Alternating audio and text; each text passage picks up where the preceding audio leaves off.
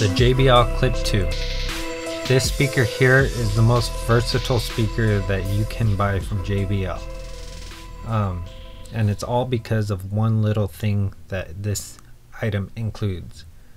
Let's get into the review and see what this JBL speaker features that makes it so unique. Okay, so what's included in the box? So let's take it out. So first you get this orange USB charger. It is a micro USB, so if you have an Android device, same charger. Then you slide it out, and then of course you got your instructions, typical, and then you also have the device itself. So in order to get this device out, you have to kind of pull up on it, because this ring right here, this is the key feature that makes this item worth buying. It was connected to there, so it sits snugly in between this triangle. So here's the look of the JBL speaker. If you look at the back, it comes with a headphone jack. This is a 3.5mm jack, and as you can see, it is wrapped around the whole device. So plugs in there, then you can wrap it around so that way you do not lose your headphone jack. You don't have to walk around with one. It'll always be in the actual speaker, or on the actual speaker at all times. So if your Bluetooth decides to shut off, for some reason you got a software issue, you could always plug it in direct. Or if you have an older device that only has this, plug it in direct. But at least it's always with you at all times. Another nice feature is this movement here, because it allows the speaker to flex a lot. And I thought it would be like a rubbery type of plastic or material, but it's not. It's actually hard, but it slides in and out of this ring as if it was rubber, which is nice because it allows you to make adjustments with this speaker. So that's pretty cool. So you don't have to worry about it binding, and say you clipped it on your backpack here, because this is a carabiner. If you clipped it on your backpack, you don't have to worry about it kicking sideways on you and hanging out like that. It'll actually start settling down, so that way it always sits in the crotch of this carabiner itself. So that's the basic overlook. You do have the charger port, as you can see here, and it is sealed up really nice. Then you have a power button here, which turns it on just like any other JBL speaker. And then you have a Bluetooth button. So when you click that, it basically indicates this little blue light for you, stating that it's ready to pair up with your Bluetooth device. So you also have the volume button. Once it reaches maximum, the maximum volume, as you can see, it makes a riff. And then when you decrease volume, it's on this side. And then you have a phone button, which you can answer phone calls and stuff like that. And this is a universal button, so it does like your play, pause type of deal. And that is on the left side of this. And then these other buttons were on the right side, with the charging port on the right side.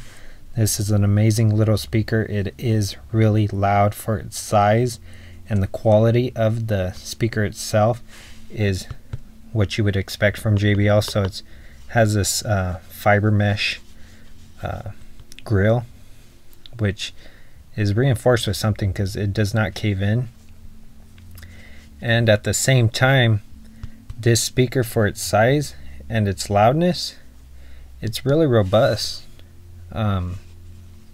It is, I would say, as far as clarity is concerned, it's about the same as the Flip 4, except for the Flip 4 is a lot louder than this one. Well, not a lot louder, it's pretty loud compared to this.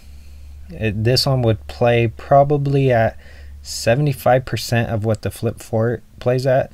So the Flip 4 has about 25% more volume to it. But $60, the Flip 4 is $100. Okay, so some of the key features that with this clip is, of course, you could attach it to your backpack, but since it was in the crotch area of the carabiner clip, you could slide it over to the middle like that and use it as a stand. So that's another cool feature, is you could use it as a stand to hold your speaker up to direct the sound to the audience that's listening to it. And that's really nice, because if not, it would just lay down flat like that or only clip. So this clip is very universal. So you set it up, it's facing you, and let's run through a 50% volume check, and so that way you could hear what it sounds like at 50% volume. So of course this is going to be played at 50% volume, and then I'll play it at 100% volume, so that way you could kind of get an idea of how loud the speaker actually is. If you want to compare it to any other JBL speakers, check out my other videos and then play them at the same time as this one, and you'll see the difference in how loud this speaker is. But like I mentioned earlier, I would say this is about 75% of what the Flip 4 could put out as far as volume is concerned. But then again, for this is a $60 speaker, the Flip 4 is a $100 speaker, so there's a difference in price, definitely. So let's play this at 50% volume.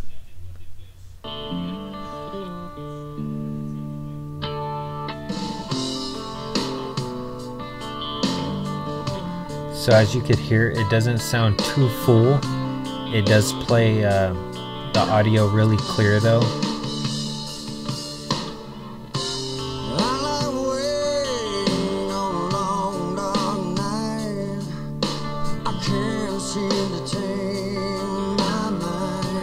So if you're looking for a lot of bass, this speaker doesn't have a lot of bass.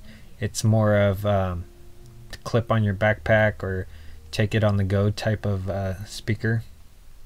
So now let's kick it up to 100% volume and see what that sounds like. Slings and arrows are killing me inside. Maybe I can't accept the life that's mine. No, maybe I can't accept the life that's mine. Simple living. So it's a good quality sounding speaker. As you could tell, it just lacks a lot of the bass, but overall it's a good speaker.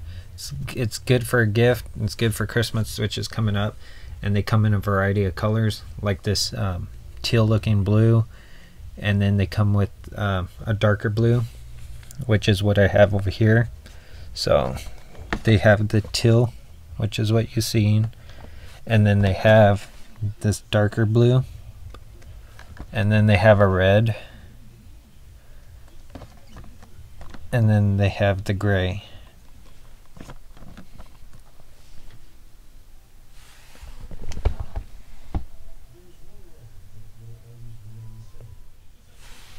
Also on the back side of it, it's like a rubbery finish in here.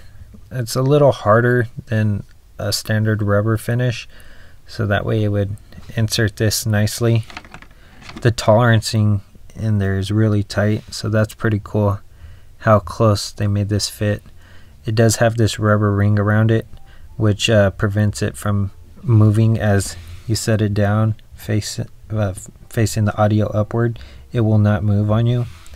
And then it has these little tiny nubs all the way around it, which kind of elevates it a little bit more, so that way you don't get a dirt ring around this, because these little nubs will account for that distance. So it'll keep your speaker a lot more cleaner as far as this back is concerned, because I know when you set something that's rubber coated on a surface, over time it'll start to show dirt around it. And that's pretty cool that JBL paid attention to that small detail. And then also having the LED light in the back, and just the overall build quality is amazing, which that's what you expect with JBL.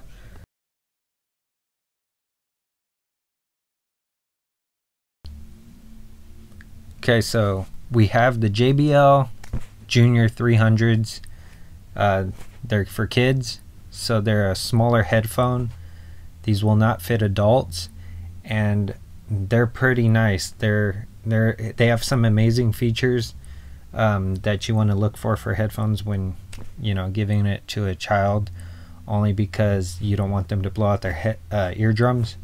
So there's a limiting factor. After taking it out of the box, the JBL headphones for kids, it comes like this, and then of course you pull out the cord.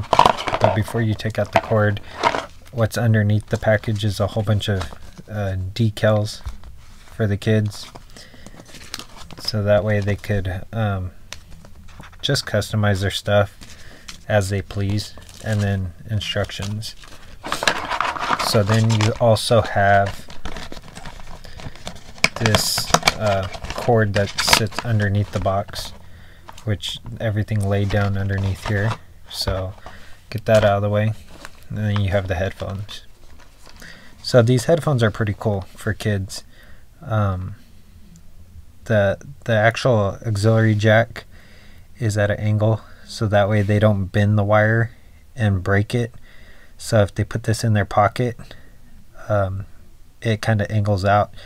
One thing to note is when a kid actually has it into their phone or their iPod or iPad, whatever they're using to use this device for, one thing is when this is straight, it will put a lot of pressure on the wires, and you'll have a breakdown right in here. So what JBL did with the angle is it gets it out of the way, so if they do push pressure on the end of it, if they're holding their device or whatever they're however they hold it, it will allow it to flex back up this way and not kink this area where it gets into the auxiliary port itself.